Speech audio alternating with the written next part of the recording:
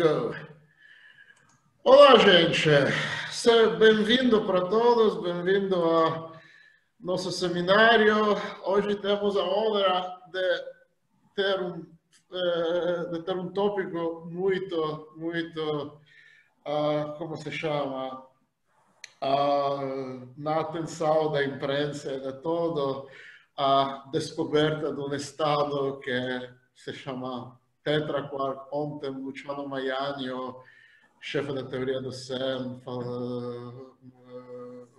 mandou um open sobre isso. O palestrante de hoje é Tomasz Skwarnicki, deveria pronunciar isso. Ele é originariamente da Cracóvia, na Polônia, estudou no Instituto de Física Nuclear da Academia de Ciências Polonesa. Depois ele foi para a Alemanha, para a DESE. Depois ele foi para a maioria do tempo, ele trabalhou também no Superconducting Super Collider, que é uma coisa que muitos de vocês são demais jovens para lembrar, foi um laboratório cancelado. Mas ele trabalhou muito tempo na Universidade de Syracuse, perto de Nova York, onde muitos de vocês conhecem a Mônica Nunes, ela agora está por pós-doc lá, o Tomasz é professor. Ele é um membro da colaboração que descobriu isso no estado de matéria, que é interpretado como tetraquark, que pode ser interpretado como tetraquark. Como sempre, os estudantes, por favor, no chat, ponham o seu nome e o seu array. Ele vai, por favor, se mude. Por favor, se mude depois da... se você tem uma pergunta, pode interromper, é melhor escrever no chat. Se não, vai ter um tempo de perguntas depois do seminário. Você pode pôr no chat ou você pode pôr a voz, mas durante a fala, por favor, mude para evitar inconvenientes técnicos. Thank you very much for turning up here, Tomasz. You can start. Okay, thank you very much for this invitation. I love Brazil. I have been to Rio several times. I never made it to Sao Paulo, so I hope to make it sometime.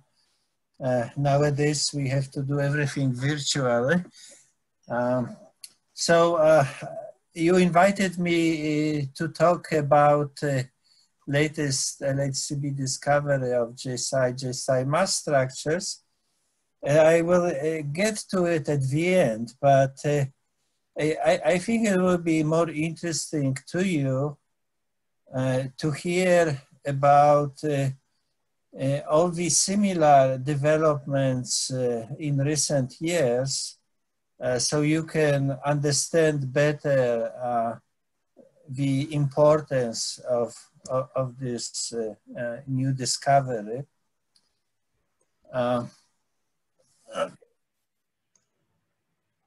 So let me actually take you back all the way back to the beginning of quark model in 1960s.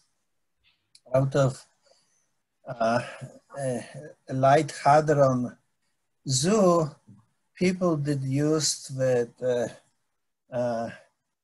quarks should exist, and hadrons are just bound states of quarks.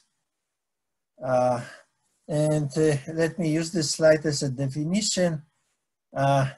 Anything which is just simple quark-antiquark meson or free quark baryon, I will call conventional hadrons, and anything else of hadronic nature will be an exotic hadron. With exception, we can include nuclei, which are kind of bound states of baryons, also as conventional systems.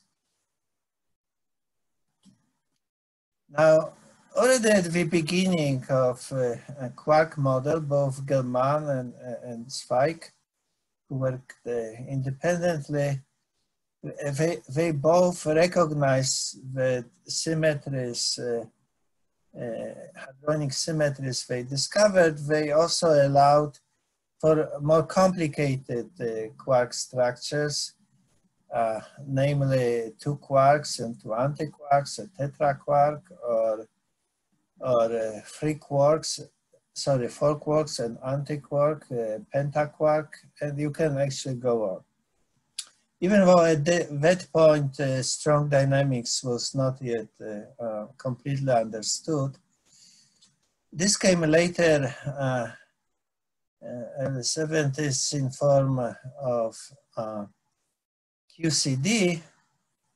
Now QCD brought a new player into the game and introduced gluons that mediate strong interactions, but they also have color charge themselves, a complex charge which combines color and anti-color. But as color objects, they can, in principle, start playing a role as hadron constituents as well, not only as mediators of interactions. So this leads to predictions of additional hadronic states, which we sometimes call QCD exotics, that involved gluon excitations, either mixed into meson and baryons, which would be called hybrids, or a suggestion that just 2 gluons could create a bound state, which would be a glue ball. Now, obviously, this is a very interesting suggestion, and we are still looking for this. However, my talk will concentrate mostly on multi-quark states, tetraquarks and pentaquarks. Now, as you know, QCD is a strongly coupled theory. A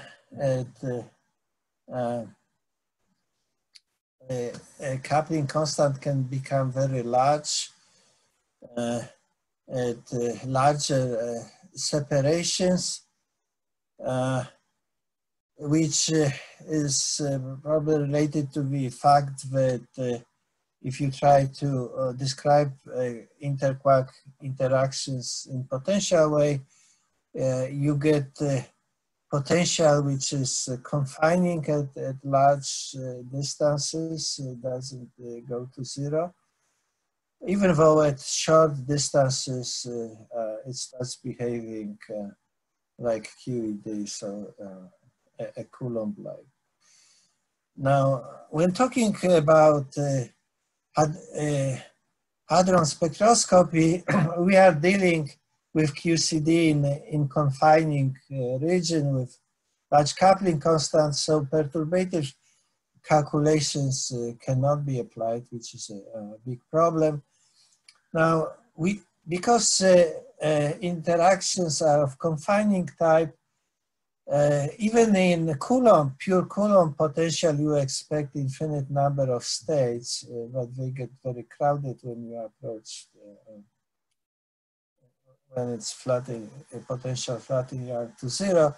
In this type of potential, obviously, you also get in principle infinite number of excitations, which will accommodate all kind of angular momentum between quarks and also radial excitation. So a very rich spectrum of particles which you can produce from this. So I mentioned about difficulties in applying QCD directly to predict hadron spectrum. Now lattice QCD are pretty successful, and they can precisely reproduce mass spectrum of lower excitations in every quark configuration. They do produce simulations for excitations, but you should realize that these are only approximate simulations because they usually neglect the fact that these states are unstable, which sometimes is a very bad approximation. And also, if you try to apply lattice QCD to multi-quark states, this becomes difficult because these states are larger and you have a very large number of operators that you need to calculate. So as a consequence, when doing hadronic spectroscopy, especially for in the region of higher excitations or multi-quark states, you have to rely on QCD motivated phenomenology rather than first principles of QCD. And there's a large variety of approaches. So a lot of things are predicted, but it's not clear which models are right, which are wrong. Therefore, that field has been still pretty much driven by experimental data. And this is why in recent years I have been actually doing this, because it's a lot of fun to discover new things. Now QCD brought a new important element. Now let's see how you create a simple meson in QCD. So you combine quark, which is in color triplet, with antiquark, which is in color anti-triplet. And if you look at all possible combinations of such systems, then some combinations, depending on how color combines, will have repulsive forces. But there's this not only color neutral, but in color singlet, QCD predicts attractive force, and this is what's responsible for creation of mesons. However, QCD also predicts that if you combine quark and quark, those two color triplets, then there will be some color combinations that will involve repulsive forces, but color anti-triplet combination will have attractive force. Now, perhaps not as strong as between quark and antiquark. Perturbatively, it's like half. Nobody knows for sure what happens when you go to confining regime, but probably these features preserve. So this gives a strong suggestion that two quarks would like to stick together and create a colored building block. Since it's colored, it cannot be directly observed, but it will bind with other color objects to create hadrons. So for example, you can, just like we were making mesons out of color triplet and color anti-triplet, it was quark antiquark, you can, diquark actually does act in terms of color as antiquark, so you can replace antiquark with diquark and you expect they will bind, right?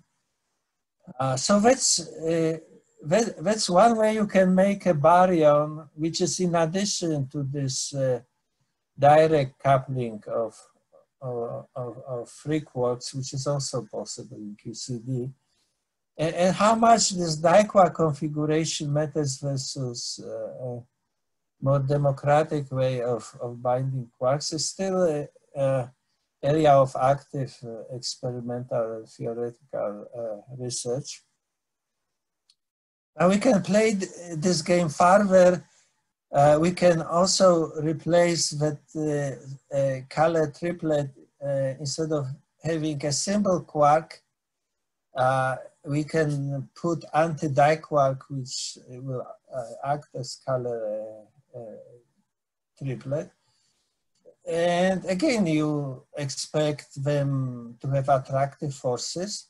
So now you predict making a tetraquark. And these things should exist. A big question is whether such configuration would not quickly disintegrate into individually confined quarks, so two mesons. And if this happens too fast, then tetraquark would be so broad that maybe not really detectable.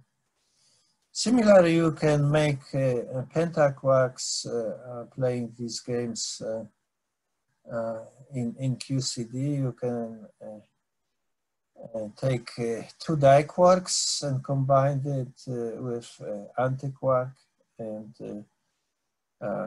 they will bind.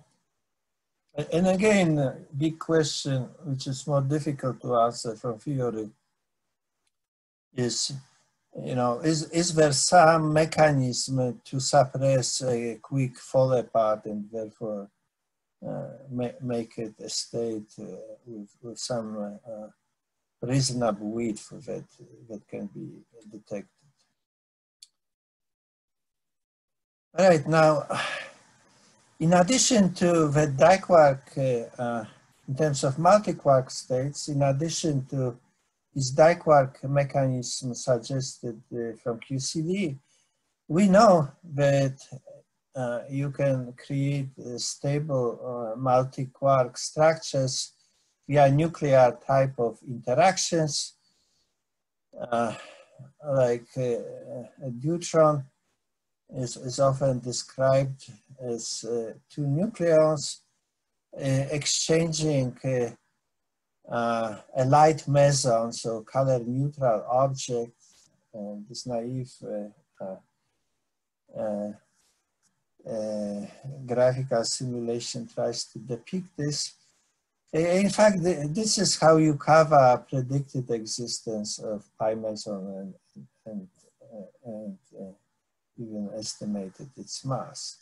So that's a usual phenomenology for describing this type of interaction as exchange of light mesons. Doesn't have to be pion, can be could be other light mesons. Now the question, so we know this happens between baryons. A big question is, would such forces exist also between meson-meson or meson-baryon pairs? And if they do, are they strong enough, you know, to create bound states? Now, very often, such states recently are referred to as molecular. And I suppose this is the distant analogy between exchange of valence quark in this picture with the picture of exchanging outer electrons when binding atoms into molecules. Now, so the same, let's say, 4-quark combination can be either organized into a compact diquark tetraquark where color forces create that spectrum, or you could organize it into a molecule. Now, if you detect just single state, you may have to do a lot of measurements of properties of this of such particle to get insight into substructure. But if you start detecting other family members, then you should be able to distinguish very quickly, because these direct color interactions will create a very rich spectrum, just like in mesons and baryons. Whereas these molecular states, we know from nuclear physics that the binding energy is not much, just few MeV. This potential, well, it's not very deep. So we typically expect just one bound state out of such binding and no angular momentum between constituents. So it's fairly constrained in terms of mass of the state, but also kind of quantum numbers you can produce. You can get them directly from quantum numbers of constituents, how you can combine them. Now, these diquark states can be very broad if there's no mechanism to prevent fast fall apart. On the other hand, in this molecular picture, if the state is really below, is well bound, then you get good width suppression mechanism because you are below threshold to just fall apart into constituents. So you need to somehow, get quarks from one meson to combine with quarks with the other meson for the decay. So this naturally produces narrow states. Now, we don't know for, at least until recently, we didn't know for sure if either one of these exists. Now, heavy hadrons often lead the way experimentally. So let me remind you about important role charmonium played in development of quark theory. Initially, quark theory was met with big skepticism. Was introduced objects with fractional elementary charge. Nobody could see them directly. So there were a lot of skeptics. This all ended with so-called November Revolution of 1974, where extremely narrow J-psi state was discovered, which was followed soon by discovery of many family members of the system. It was clear that the spectrum was easy to reproduce in simple QQ bar model even with non-relativistic potential. So since then, nobody had doubts about quarks. So the nature gave us big thumbs up with the quark idea. So this is the first time we saw that heavy quark hadrons can play important role because you separate masses of constituents from interaction energies, which can be really helpful in understanding what's going on. And more formally, it's a source of some effective theories that can be applied to such systems. To illustrate how different spectroscopy of heavy quarks is, to light spectroscopy, let me compare it. I picked a spectrum of excited chaos. The black dashes are predicted masses. This is from one of the popular relativized potential models, and in red the positions of measured states, and you see that the model qualitatively tells us what to expect, but in no means can predict masses precisely. Now, to big extent, the problem is that these states are super relativistic, and also that all the excitations are above the threshold to have so-called OSI allowed decay. So modern language involving soft gluons or such processes happen very quickly. So the widths, so these are stable states, widths are large, can go to hundreds of MeV. So you can essentially do qualitative spectroscopy with excitations other than quantitative. Now already in charmonium we have quite a few very narrow states with widths which are from fraction MeV to maybe a few MeV, maybe 10 MeV, some of these states. And the reason why they are so narrow is that they are below a so-called open flavor threshold. So threshold for this fast OZI allowed process.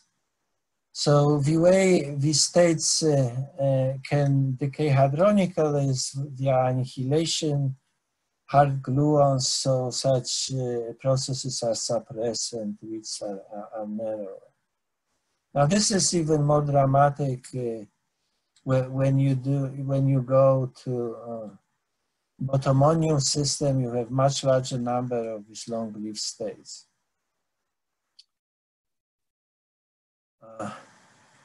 Okay, now the heavy hadrons not only convinced us that mesons are simple QQ bar systems. In recent years, it also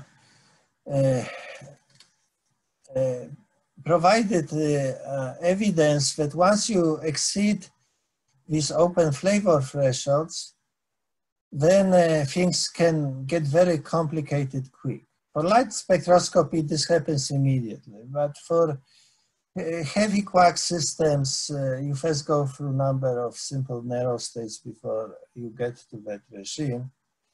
And the first famous indication of this was discovered by Bell experiment of 3872. That's a state above psi-2s. Psi-2s is last normal narrow charmonium state below the open flavor threshold. But 3872 sits right at the DD star bar threshold, and it's very narrow, 1 MeV.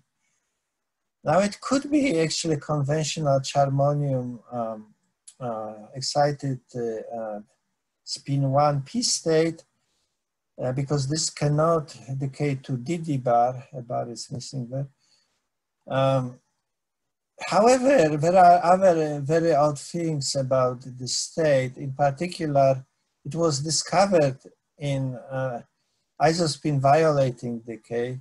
These two pions seem to come from Rho. So large isospin violation for normal charmonium states is certainly very unexpected. This and also its mass fueled the suggestions that it is a loosely bound DD star molecule. Now it's a very confusing state. A lot of things are known experimentally about it, but experimental signals are mixed. Sometimes it behaves like a compact state, sometimes it behaves like molecule. So there are no simple answers, and even after 1800 citations, this is the most quoted paper by Bell, which otherwise was dedicated to studies of CP violation in B mesons. People are still arguing about nature of this state. It's quite possible that more than one dynamical mechanism is at play here. Now later people discovered more threshold states, both in charmonium and bottomonium, so-called Z sub B states and Z sub C states discovered by Bell and Bess, operating at the plus minus but lower energies. And these states show up near pseudo-vector vector or vector thresholds in both systems. Masses are very near these thresholds, and the widths are small. They are of the order of 10, 20, 30 MeV. That's pretty narrow for such massive objects. So this, most of people, they think this favors this molecular hypothesis, even though some people argue that this may not be so simple. And the one odd thing is that they peak not below but slightly above this threshold. So there are people arguing this actually have to do some diquark tetraquarks. So the arguments are going on. Clearly, more experimental data are needed about the decay and production pattern to answer these questions. Now let me turn to pentaquarks.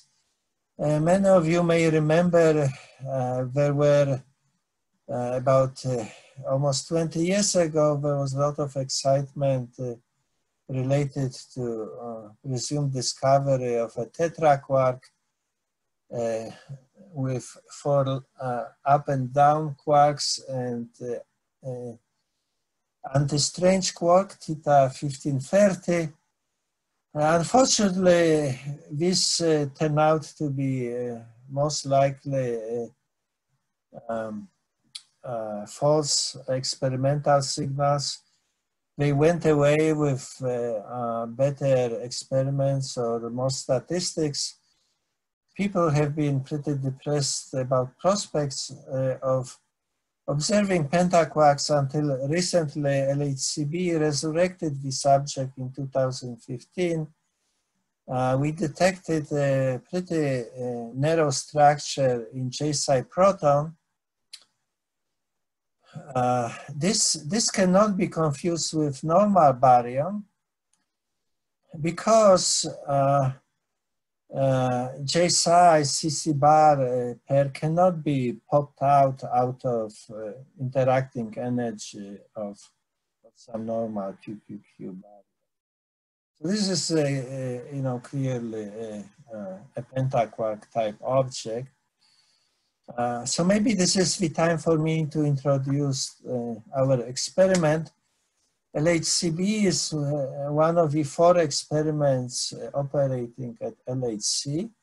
It is looking directly at proton collisions, just like ATLAS and CMS, but it's doing so only in forward direction. So the experiment looks, in terms of geometry, more like a fixed target experiment, but it is actually a collider experiment. What's interesting about this experiment is that this is the first hadron collider experiment ever, which was optimized to flavor physics. Its main mission is to study CP violations and rare decays of heavy quarks. But at the same time, the same detector features make it very optimal to study heavy hadron spectroscopy. Maybe I will skip some experimental details of the advantages of this detector. You can ask me a question about this if you are interested later and we still have time. I think covering physics will be more interesting.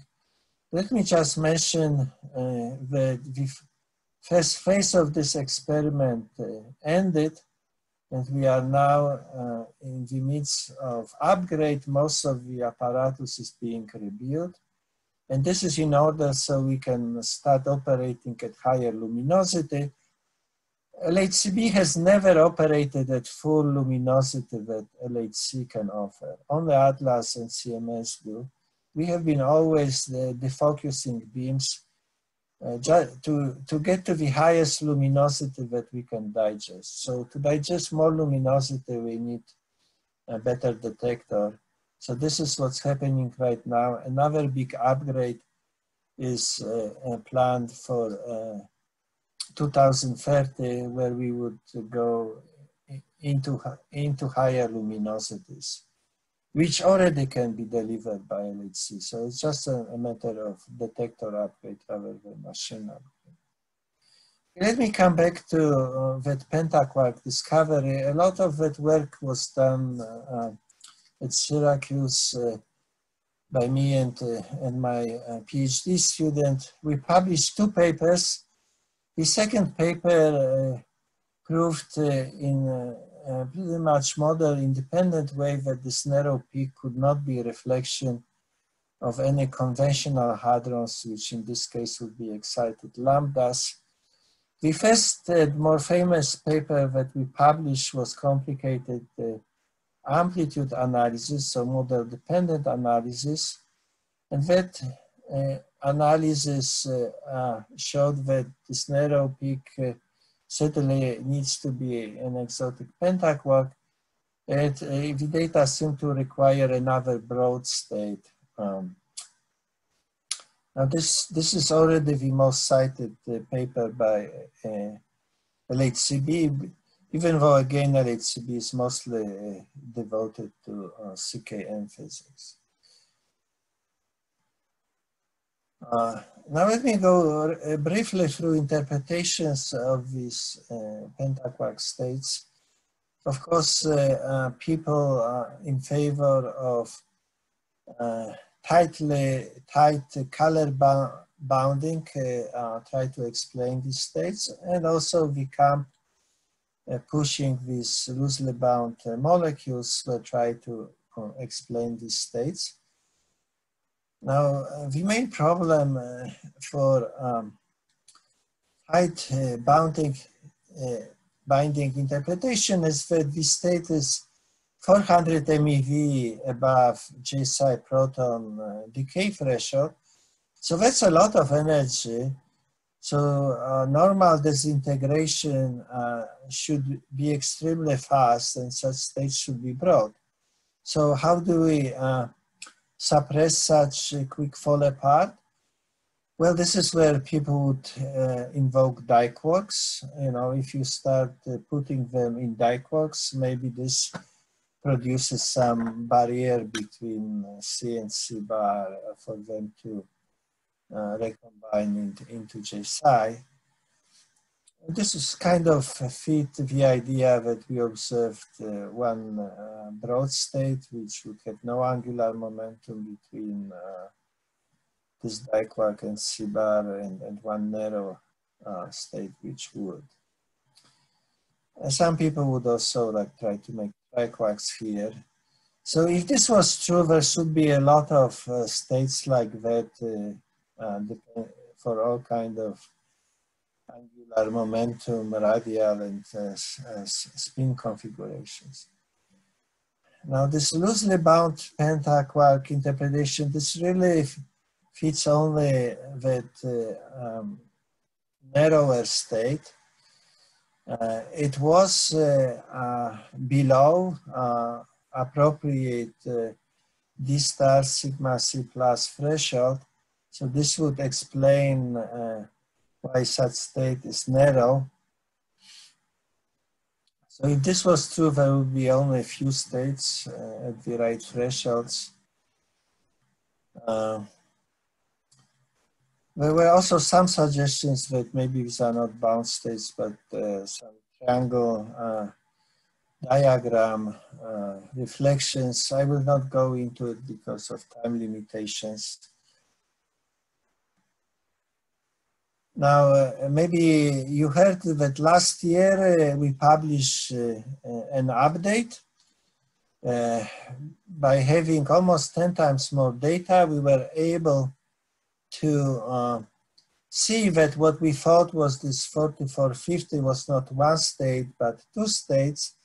And we also recognized that we missed a narrow state at lower mass 4312 MeV.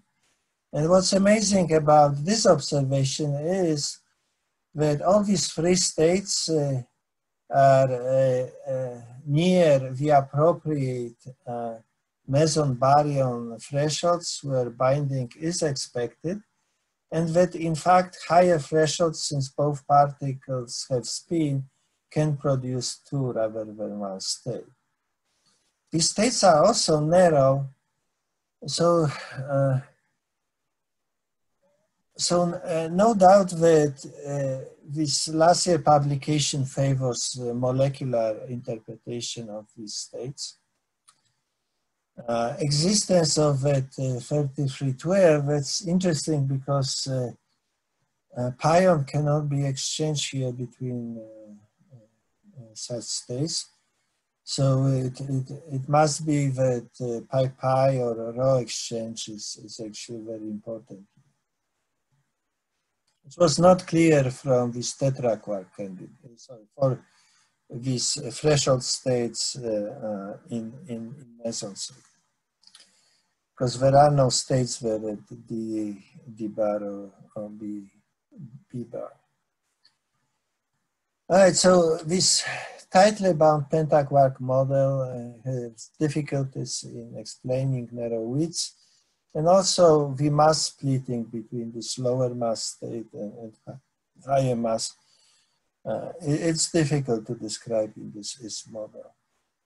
However, you know, to be sure that these are molecular states, experimentalists have to measure quantum numbers to confirm these very specific predictions. Also, sigma C star is relatively narrow, not as narrow as the other two, but relatively narrow, so it should produce molecular states near its thresholds with D or D star. So more data will be useful here. So I just told you that there are a bunch of states related to both charmonium-like and bothonium-like states that appear near thresholds, are narrow. This is hard to ignore, that's a clear pattern. Theoretical disputes are about exact dynamics of these, are these real bound states or something more complicated. I'm completely confident that in the future we will detect more threshold states in these systems. However, there have been a lot of discoveries of strangely behaving unexpected states, which are not at thresholds and they are not narrow. I will just give you a few examples. One example are J-psi-phi states observed in B decays. Now this had a long experimental history. The latest word on this is amplitude analysis that I published with a different PhD student at Syracuse. We showed that there are 4 prominent peaks of the whole family of states, which are now larger of the order, more around 100 than 10 MeV, and they are not at thresholds, so they instantly became candidates for diquark type candidates. Now, even earlier, there were also states like famous Z4430, decaying to psi prime charge pi, which was first discovered by Bell. In LHCb, we showed that the state actually does exist. And we showed that its phase behaves like a real resonance. And then there's a bunch of states discovered only at E plus E minus colliders. First, these are vector states, but strange vector states well above flavor threshold. The first one of the type was 4260 discovered by Babar. Now, vector states in this mass range were already identified, excitation of S and D waves in conventional charmonium, and they show up as broad peaks in total cross-section. This actually, this state is narrow. It is decaying to pi pi and the charmonium. This should not be really happening with any significant rate above these masses. So that's very strange. Later in recent years, Bell precisely scanned that mass region, and they showed that the state is more likely coincidence of 2 even narrower states, and there are also bumps at higher mass. Again, it's not clear what's the nature of these states. It could be actually that we are starting to see heavy hybrids here, or some people again want to see these diquark tetraquarks producing these peaks. Now, one thing is that there is no single model which can explain all these effects at the same time. There are some interesting evidence for diquarks from newly discovered heavy baryons, but since I'm running out of time, I will skip this.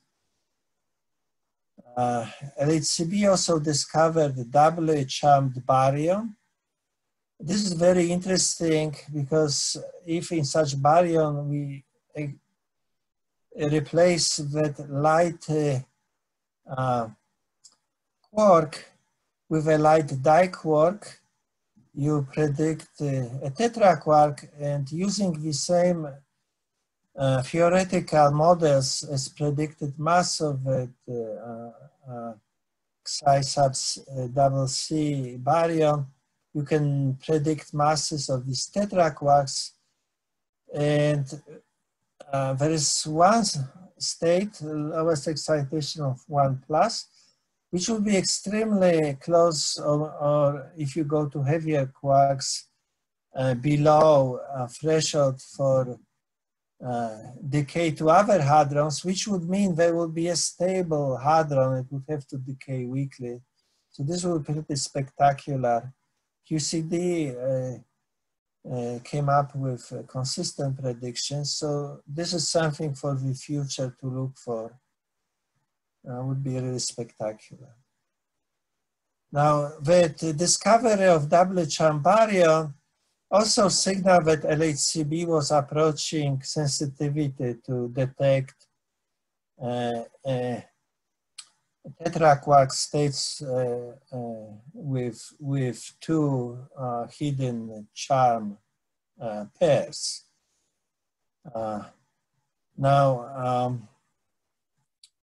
In terms of producing such 4 charm quarks, you can produce them via double parton scattering. So you have 2 pairs of colliding gluons from incoming protons.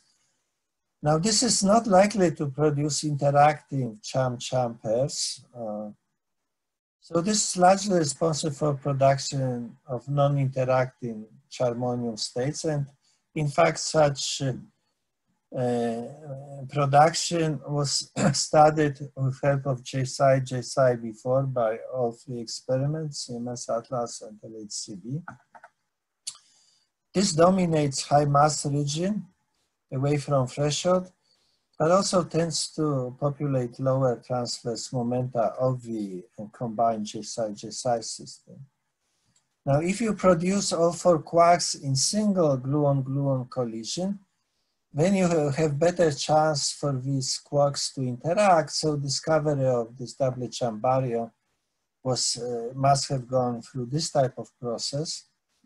Now, getting these anti-charm quarks to bind at the same time and interact with charm-charm diquark is another suppressions in production rate. So it was not clear whether present data sample was enough to observe such states. So it was a pleasant surprise for us to see that we could already detect something. Now, this process can produce both non-resonant and resonant quark pairs. And on top of it, these 2 types can interfere. Now, this is more likely to populate low masses of J-psi pairs where tetraquark masses are expected, but also more likely to produce higher transverse momentum for this pass. So that's an experimental tool that LHCb used to enhance this favorable production mechanism. Now, such tetraquarks have been predicted for a long time. The first paper was published in 1985.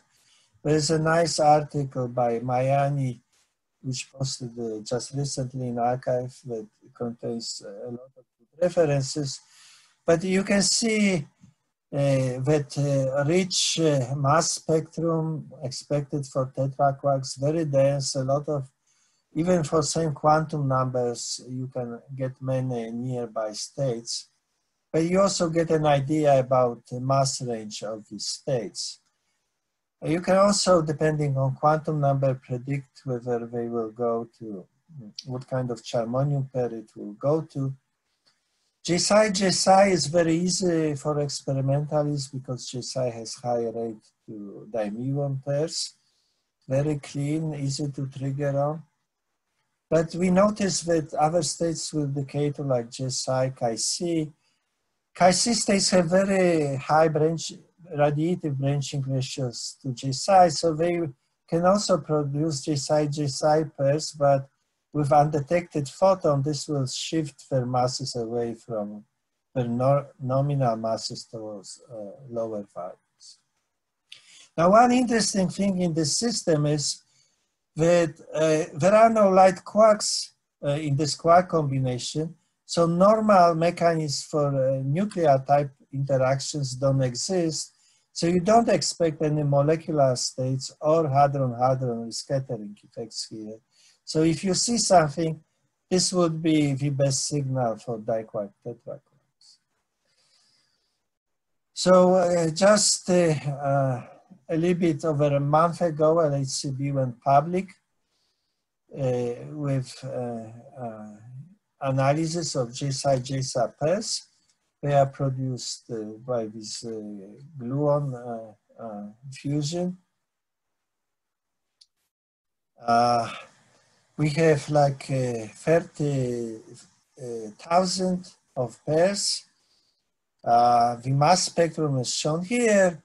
And you can see with bare eye that there is something interesting going on. There's a narrow peak at 6.9 GeV. This is where a bunch of these states were predicted. This whole range near threshold is where these states should be occurring. Maybe there is a bump at higher mass, and it will take more data to see if this is significant or not. There's a very broad thing at threshold, which could be many states, or it could be feed down from these J-psi, Chi-C states with undetected photon, or maybe it's some non-resonant followed by a dip rather than peak, which can come from negative destructive interferences. So interpretation of this spectrum is not straightforward. We have proven in model-independent way, essentially not assuming much at all, that this is not a smooth spectrum. So that's very important. We have proven that there are some significant structures, and then the rest of the results are model-dependent, depending, whether you fit 2 states, 1 state, 2 states, interfering or not. This dip could be interference between 2 states. So when parameters that you get for possible states, that's very model dependent. But we know for sure that these are not very narrow things. This narrowest peak is like 80 MeV. So this doesn't really fit molecular model, even though there is a Chi-C0, Chi-C1 threshold right there. This width is too much for molecular state, and also, as I said, theoretically, you don't expect such charmonium pairs to bind. Therefore, this is considered to be the best evidence for diquark tetraquarks. There's a lot of left for us to do, determine actually what we see, identify quantum numbers, and look for structures in different charmonium pairs. Oops. Okay, so that's my last slide. Now, in terms of once you cross that open flavor threshold in charmonium and bottomonium, we know charmonium spectrum much better. Then in addition to this expected normal QQ bar states, we get this whole jungle of states, and they don't seem to come from one thing. Some are threshold states, some are not. There are clearly too many states at threshold for this to be just coincidence. But there are still open questions. Are there really bound molecular states or something more complicated related to hadron-hadron interactions. We now have very tantalizing evidence for diquark hadrons, and the strongest evidence comes from that recent J-psi mass structure. Again, a lot of things need to happen experimentally and theoretically. There are possibly hybrids mixing into that charmonium spectrum, still an open question. And to me, you know, once you see these things show up in such a strong way above open flavor threshold, the question is whether these degrees of freedom will not somehow start modifying properties of states even below flavor threshold. So this calls for, you know, precision spectroscopy of these narrow states. That's still interesting about. All right, so let me end at this, and you know, your questions or comments are welcome. Thank you very much, Thomas. Really great talk. Everyone hopefully believes this. Any questions or comments you can write in the chat, or you can unmute yourself, or I will unmute you, and we will, if you write it in chat, I'll say it.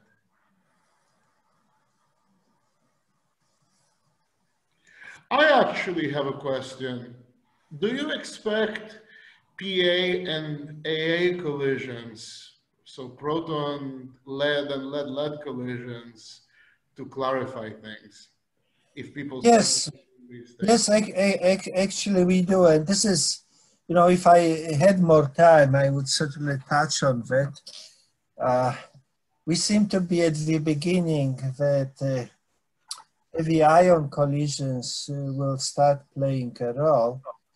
That's a different way to produce many heavy quarks. There's a lot of energy there, right? So no problem providing enough energy to produce such heavy pairs.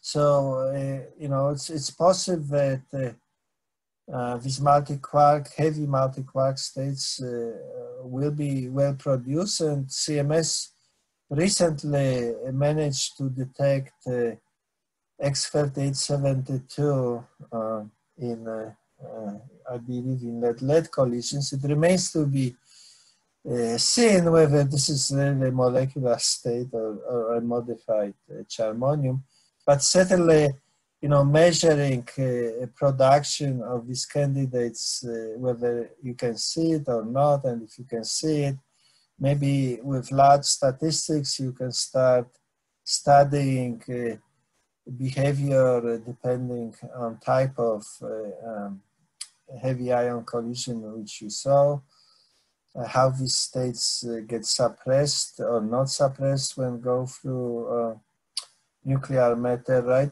So this is, I think in the future, it will be very interesting input to this type of exotic spectroscopy. I wanted to ask something in the line that Giorgio asked already. For such a scenario that described now, I have the impression that we need very high energies, higher than the available energies at heavy ion collisions. Yeah? I'm not an expert, so you teach me. And because I think these guys are very heavy. I don't know how can they be produced by current energies. I don't know. At the LHC, in the LHC lead collision, my understanding is that you have order of 10 CC bar pairs per event in a lead yeah, my understanding. Yes, but yeah, but I guess it is the temperature that matters, yeah?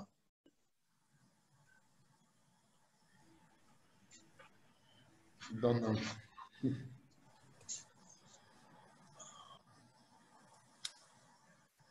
Yeah, certainly interesting topic that we are all interested in. So I personally actually would love to talk more to people studying heavy ion collisions about prospects or lack of them. Well, let me also tell you that I mean, LHCb has a heavy ion group, and we have a new American group from Los Alamos who joined LHCb just to study this type of physics with special other ions. But they have access to our normal data too, and they produce a very interesting paper on production of X3872 in proton-proton collisions, but they looked at it as a function of event multiplicity,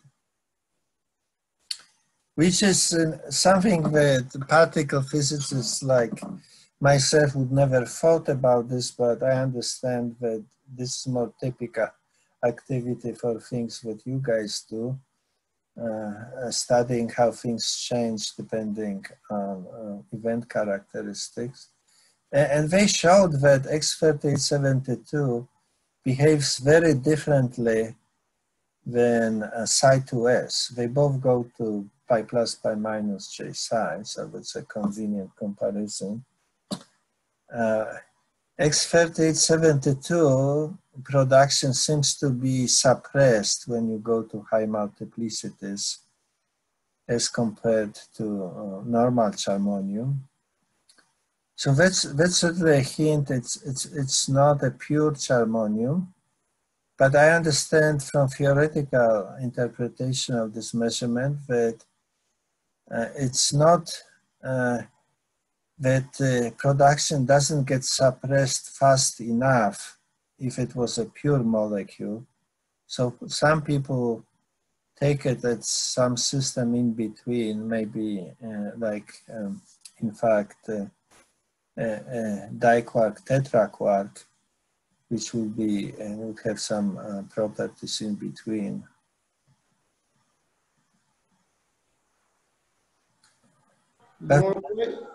Sorry. Yeah, that shows that, more interactions between heavy ion and high energy particle community will be very beneficial. More questions? Just as a comment to Masood, I mean, the charmonium pairs are in initial state, but because they are very few after all, they're conserved within an event, and then freeze out somehow makes it into hadrons. So no one knows. I mean, yeah, I understand you that they're not from the thermal baths, they are actually from the initial collisions, yeah? Yeah. But it would be at least theoretically interesting to understand the modification of this high mass states in the medium.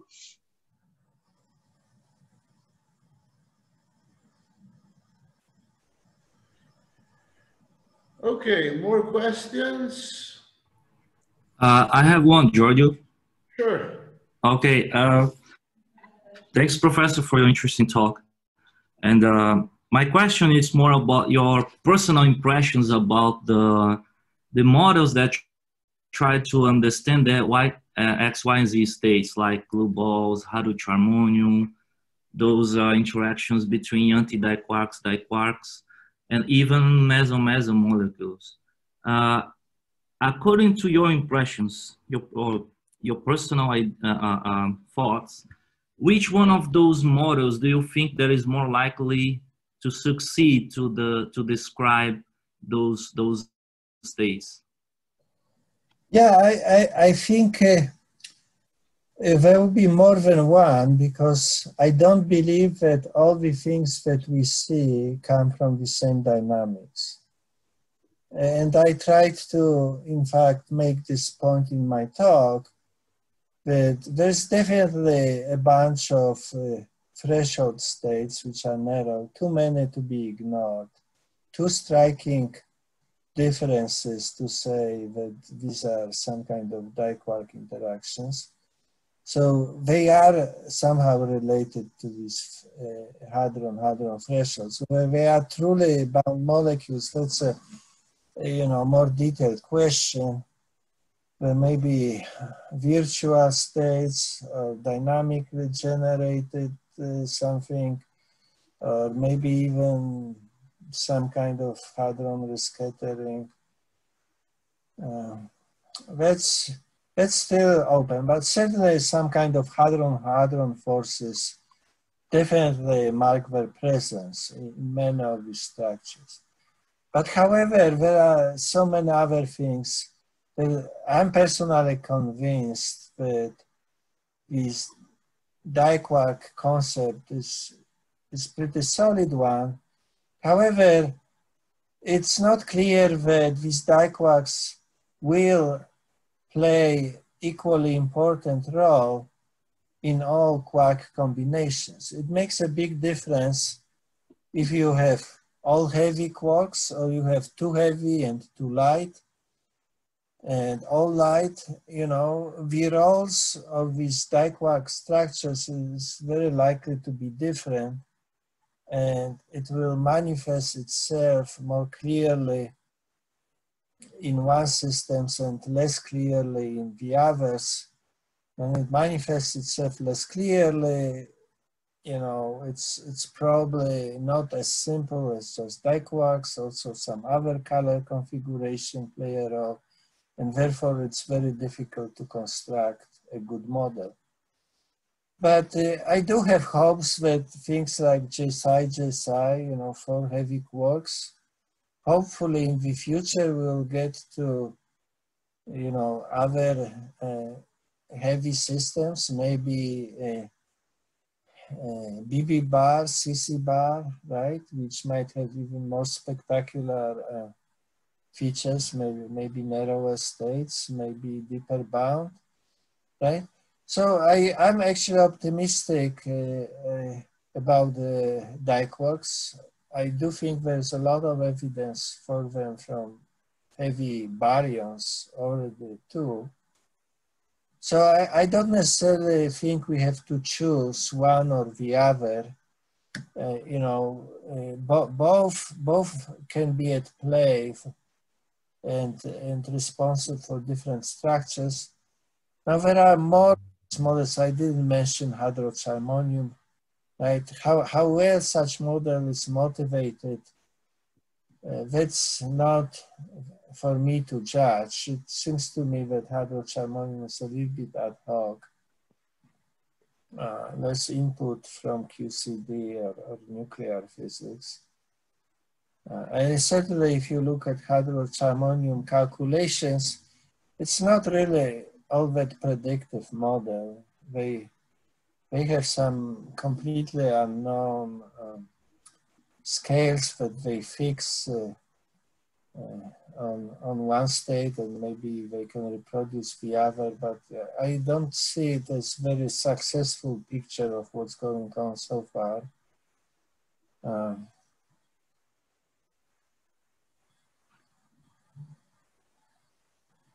Okay, thank you.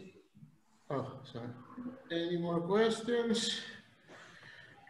If not, I'm stopping to record. Last minute. Thank you very, very much again. And thank you everyone for attending. Yeah, thank you again for the invitation. I hope to visit you in person. Please. In future. Please. I have never been to São Paulo area. So. He is pretty.